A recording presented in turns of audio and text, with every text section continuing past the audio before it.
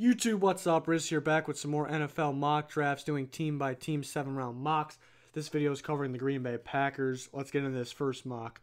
First round, Tre'Davious White, corner from LSU. Guy that's on the rise, late first-round talent. Will be tried at outside corner, but may be a slot, which is very important in today's NFL. Played most of his snaps in college at slot, but an excellent corner.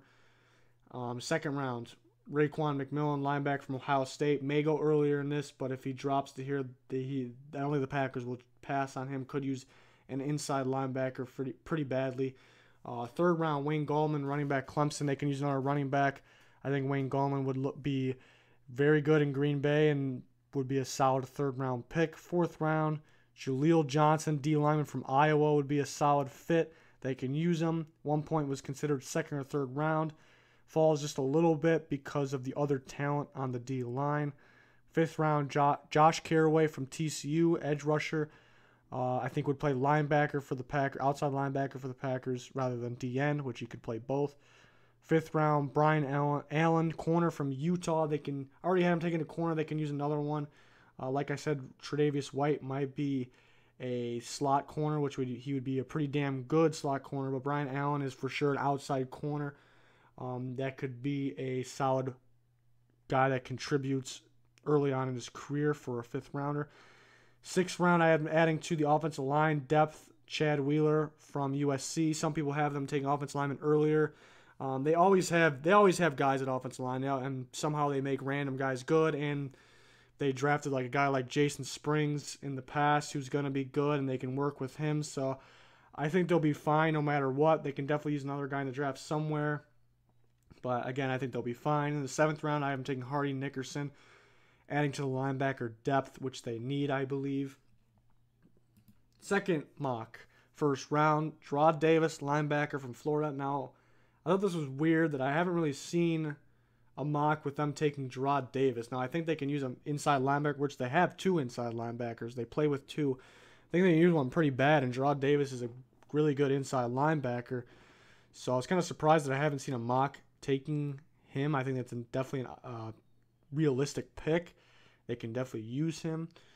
And then second round, I have him taking Ahkello Witherspoon, cornerback from Colorado. Now, you hear me say about different guys that I really like. This guy sound like John Gruden, or this guy is one of my favorite players in the draft. Now, Ahkello Witherspoon may be my favorite guy in the draft. 6'3" corner, led the nation in pass deflections. I think he should be a late first rounder. That's why he's one of my favorite players. He's definitely a sleeper, and he has all the tools. Really, one thing he needs to work on is tackling. It's not terrible, but he needs to work on a little bit. I know teams concerned about his weight and stuff. I'm not really concerned about it. Compares to Kevin King, another corner just like him, who's getting some late first round talk all of a sudden. So, really like him. Third round, Dalvin Tomlinson, D-line from Alabama. Can play multiple positions on the D-line. They definitely can use a guy like that. Fourth round, Carroll Phillips, edge rusher from Illinois. He could possibly go in the third round, kind of back and forth. Where is he going to go, third or fourth? Can play DN or outside linebacker. I think he plays outside linebacker for the Packers, and I think he's turned into a sleeper, very good player. Fifth round, Jamal Williams, running back from BYU. They lost their bigger running back, Eddie Lacy. That's a hard runner. Jamal Williams is a hard runner. Would be an excellent pick. He plows on and off the field.